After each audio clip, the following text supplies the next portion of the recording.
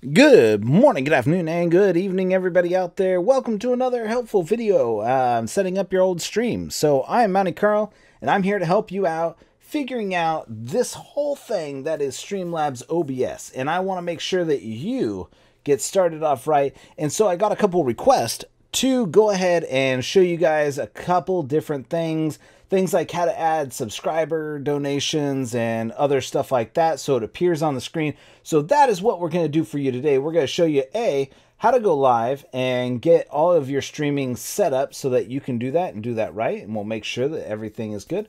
And then secondly, we're going to show you how to do donations and a couple of other things, adding different scenes, tip jars, whatever you can to the game so that you guys are starting off on the best foot forward and your stuff looks pro just like everybody else's. Now, it's not obviously going to look pro just like everybody else's. You got people like Dr. Disrespect who are using a 2PC setup. So if you're not using a 2PC setup, or you're not using your Xbox through a capture card to the machine, you're going to have a little bit of a different setup than those guys. Those guys have these professional setups that are done by professionals and all that stuff.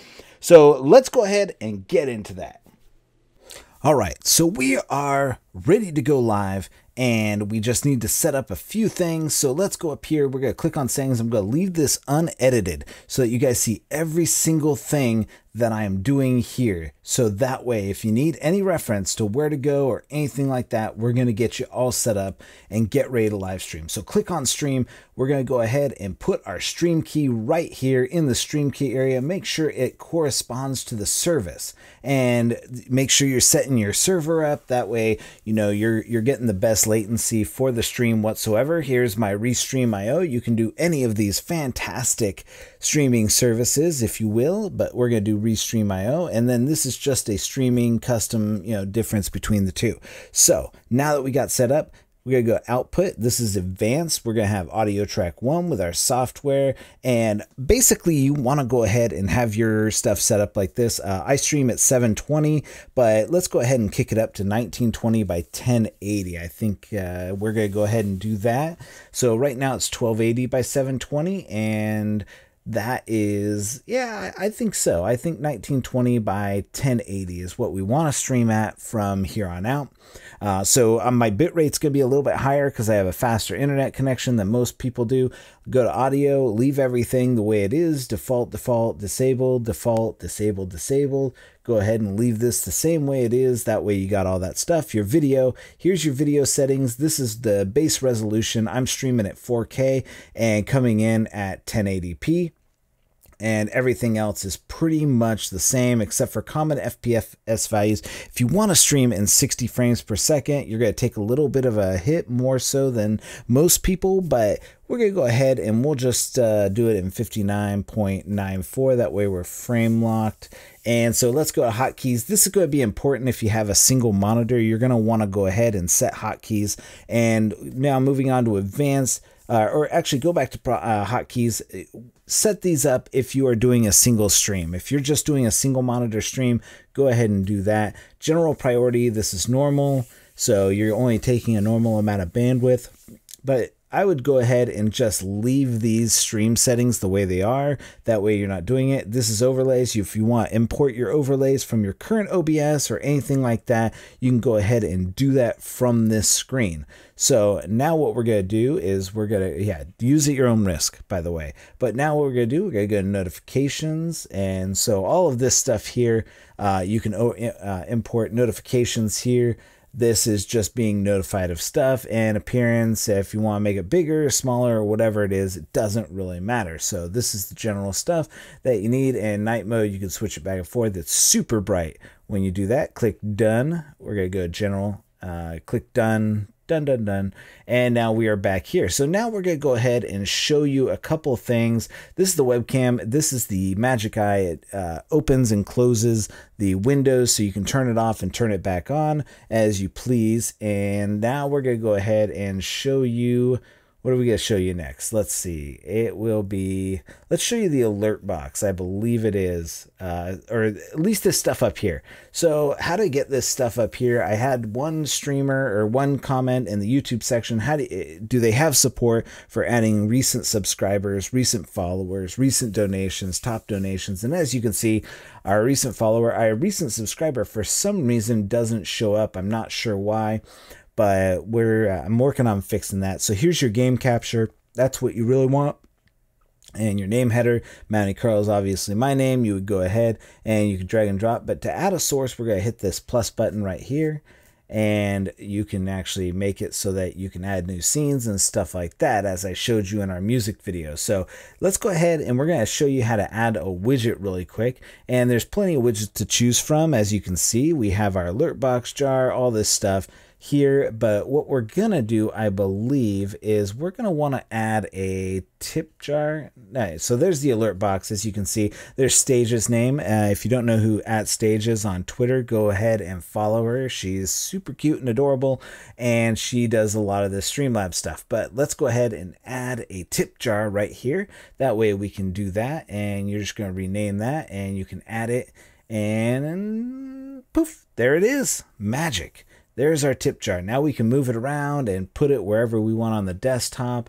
I think I'm going to put it, nope, maybe I'm going to put it up here, right in the corner of the chat, the webcam or chat or something. I don't know. You can put it pretty much wherever you want to go ahead and put it at. So I'm going to go back here, and you can make it different sizes. You can make it look different. You can make it in 30 frames per second. It's a widget. You can make it your own. And that's really what you need to do. So we're going to take the tip jar and we're going to set it over here, or not, or move it. No, I don't know. I don't know if I like it there. But the greatest thing is that you can move it wherever you want. So yeah, I'm going to put it up here on the top shelf. That way people see it. When they look at my charming face, they're going to see a tip jar. And that's what we want. So this is the alert box, that big box in the middle. That is where the alerts show up. So when we click on that, that is where all of our alerts show up. Now we're going to go recent subscribers. I don't know why it's working. I've looked through here to see, why it's not working, but I haven't been able to tell why it doesn't work like it's supposed to work, or if I'm just missing something. I've got to be missing something here. When I find out, I'll let you guys know. But this is the alert box, and this is recent followers, and so it's really easy to just go ahead and click on that. And I'm having a little technical difficulty, but let's go ahead and test our widget so you guys see it. So this is what happens when somebody donates to your chat.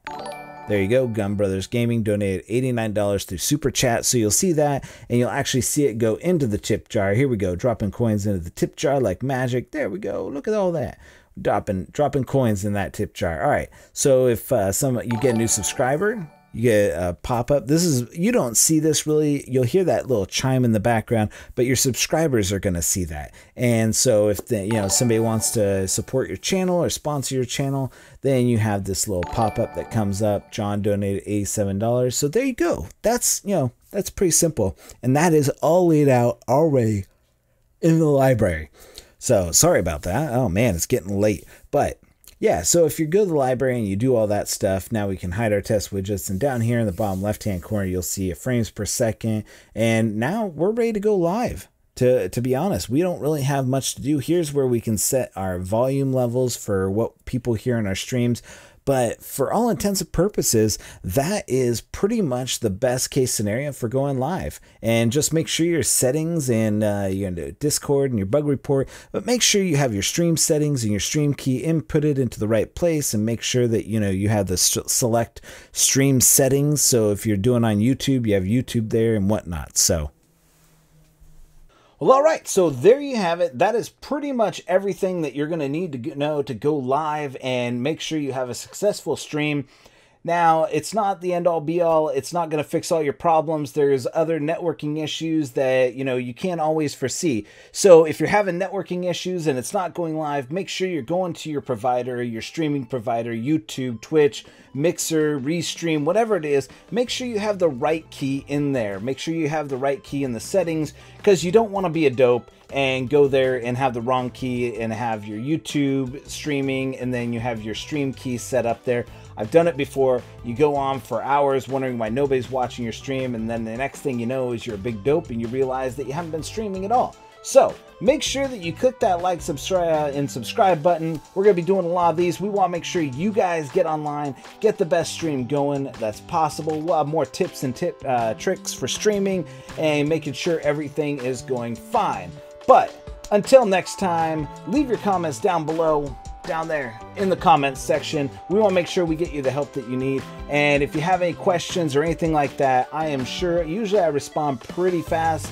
Twitter, Facebook, and even down in the YouTube comments, especially on these videos. I know that you guys, help is of the necessary speed at which things go. So if you need help, leave a comment down below. I might even make a video on it for you. This video here is directly related to comments that I've gotten on other videos for this. We covered music the last time. We're covering this time, and it may seem like it's simple, but it's not. It's not always simple. We want to make sure that you guys are having the most important information that you could possibly have, and that your stream is going well. So with that said, thank you so much for watching. Hit that like button, subscribe for more of these videos, and we'll catch you guys next time.